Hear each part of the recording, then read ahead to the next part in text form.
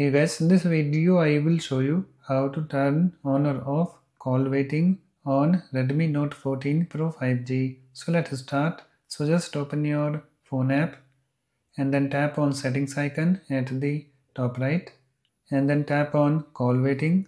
So it's opening, so wait for few seconds and you can see it's now opened, and you can see here we have call waiting, this option. So just tap on this toggle button to turn it on. So when we turn it on, you can see here we have this pop-up at the bottom and here we have this message. So let's read it.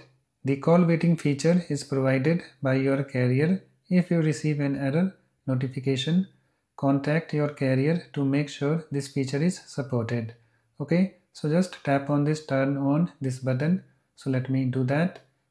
Okay, so it's updating settings and you can see it's now turned on, or you can tap on it to turn it off. Okay, so it's updating settings and you can see it's now turned off. So just select the option that you want. So I want to turn it on, so let me do that. Let me tap on turn on this button and you can see it's now turned on. So when it is turned on, it says here, during a call notify me of other incoming calls. So that's it, it's now done.